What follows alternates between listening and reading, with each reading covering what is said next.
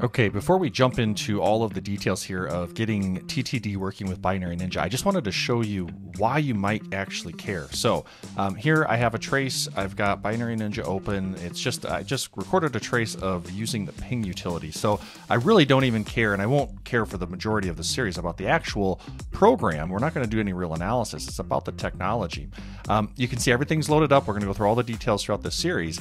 But normally when we're debugging, as you can see up in the upper hand corner here, here's all of our debug icons and shortcuts. We just step through in a linear fashion, each instruction at a time. Well, with TTD now, we can step backwards. So you can see we're able to go backwards in the trace. So it's this forwards and backwards that, while it has its limitations, it also has a lot of very powerful and capable features. So, okay, so let's get started here and get TTD working in Binary Ninja. Okay, so first things first, we need to have a copy of Binary Ninja. Now, as I do with many of my videos, I'm using the free versions. That way there's no paywall that you're going to hit. This series is going to be no different. I'm going to be using the free version of Binary Ninja, which means there are going to be some limitations that we'll talk about throughout this series. You can find a copy of the free version here from binary.ninja/free. All right, for the rest of the series, actually, we're just able to follow along with the documentation. So if you'd like to pull up the documentation to have as an extra resource, or maybe you say, hey, I really don't want to listen to you or watch your videos, so I'm going to just follow the docs anyway, that's perfectly fine. This is great documentation here, and we're going to go through these in order to get TTD and WinDbg and everything that we need working in Binary Ninja. So first up, we're going to install WinDbg. And this is where we come into really our first challenge with using the free version. If you had a paid license, you have this kind of enticing word here, automatically. Install WinDbg automatically. And this would actually be done very simply by opening Binary Ninja and clicking on this Install WinDbg TTD option under the debugger menu. So that'd be really cool. Instead, though, we're going to go through the installation here, install WinDbg manually, and you'll find, while there are a few bullets here, going to be very simple. So that's the focus of this video. The next video, then, we'll talk about recording a trace. We'll be able to do that right in Binary Ninja, as well as I'll talk about recording a trace outside of Binary Ninja using WinDbg and some of the utilities that it comes with. And then finally, we'll load the trace up into our Binary Ninja and go through the trace. So that's what you have to look forward to here in this series.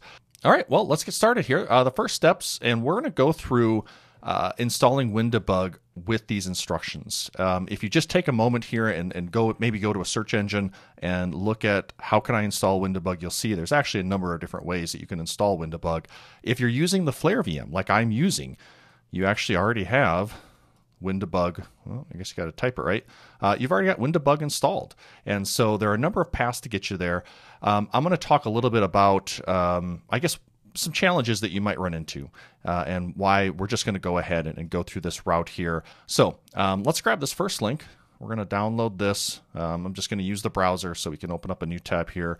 So we'll go ahead, paste that in, hit enter, download to our, I think I've got this in the downloads folder, just the default. Yep, that's fine. And let's go ahead, we'll dock this to the side. Maybe this will be an easier way to work through these steps here.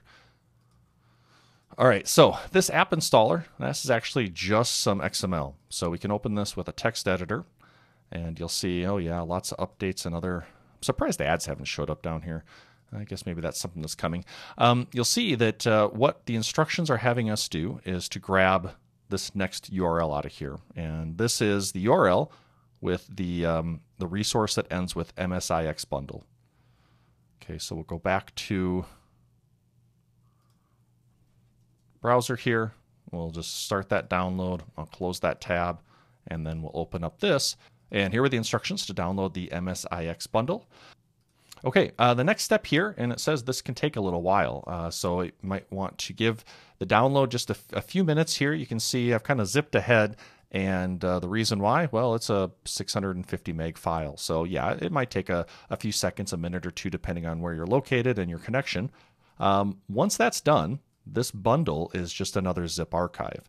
And so what we can do with that, and what the instructions tell us to do, is we really just need to extract this next bundle out of it. So let's go ahead. We will right click. We're in the Flare VM, so we've already got 7-zip available through the context menu. And I'm gonna select extract files ... because I want to tell 7-zip to create a directory.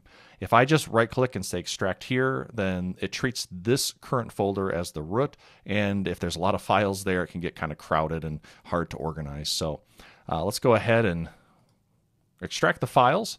We'll open up this folder. You can see we are looking for this file, win-dbg_win-x64.msix, and here it is right here. So again, right click, 7-zip, I'm going to say extract files, and in this case I want to go back a directory. Now I didn't want to delete all that, so I'm just going to do this the lazy way and try that again. I wanted to just remove the WinDbg, and I want to create this folder off of that downloads folder. Okay, so we'll click OK, give this a few seconds here to extract. In the meantime, we'll go back a directory, and here's the folder now that contains all of that extracted content. You can see there's quite a bit here. Inside of this folder, it's saying that we're looking for the debug engine DLLs, so really the core of WinDbg, and where we're going to find the ability to get time travel debugging. So we're looking for an AMD64 folder. It's located right here at the top. Let's see if I can zoom this in a little bit. Make this a little bit larger. Large icons, sure. That looks terrible, but let's go with it. AMD 64, and oh, now I got to do it again anyway, so that's fine. And we're looking for dbgeng.dll. So here it is, dbgeng.dll. Now, what we want to do, we can highlight in the URL bar here. I'm going to grab this path because now what the instructions are directing us to do is to open up Binary Ninja, go to the settings, and go edit settings. Okay, so let's get Binary Ninja open. Okay, here you can see, welcome to the free version. So you know that I am on the free version. We'll go edit settings and then type in debugger. And that can just take a couple of moments before it hooks up. Okay, and right here, x64 debug engine installation. This is the path that we're looking for. You can see I've actually already got that path located or pasted in there. And once we do that, we can just close this file. Now, I've observed that with this installation, we can actually close Binary Ninja and we can open it again. And if there are any troubles in the location, that is finding those debug DLLs and really the engine that it needs from WinDbg, you'll have output here on the console. So seeing that there isn't any, that's a pretty good sign. What does it look like though when there is trouble? Well, let's do this. So we're going to find that installation under Program Files, and down here under Windows Apps, you'll see the long list of different folders. But if you navigate down to Microsoft WinDbg version _x64, this folder structure should look familiar. And here we have the AMD64 folder and the dbgeng.dll. So let's go ahead. We'll highlight this. We'll paste it in. I'm going to open up Binary Ninja, and we'll start. Go back to our settings page. Look for our debugger. And then we'll just simply update that path value. So now we can close. We can just close Binary Ninja. This relaunch will allow that change to take effect. And you can see here we've got some error messages about failing to load dbghelp.dll, error 5. I imagine if I dug into it, it'd all be related to permission errors. But you know, again, sticking to the documentation just to help hopefully reduce a little bit of friction there, and also I guess because I'm a bit lazy.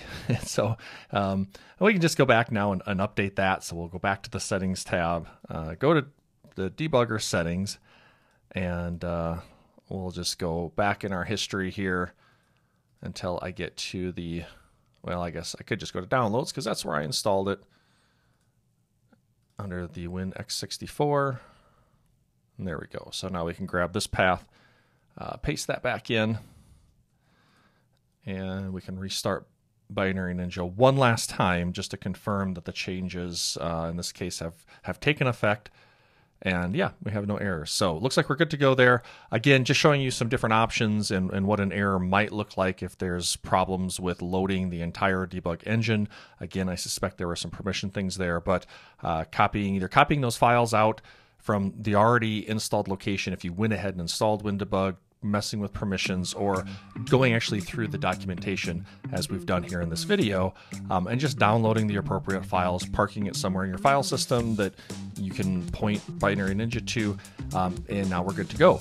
So what's up next? Well, let's go ahead and we'll record a TTD trace. Probably going to look at this from two different perspectives, recording a trace with Binary Ninja and then recording a trace with the time travel debug utilities a la the command line. So a couple of videos there for that up next, and then once we're done, and this is going to be the coolest part of this whole series, we'll load the trace into Binary Ninja so that we can use the trace basically in the UI and step backwards and forwards, just like I started this video off with. So stay tuned as we get into the next steps here in the installation and working with time travel debugging in Binary Ninja.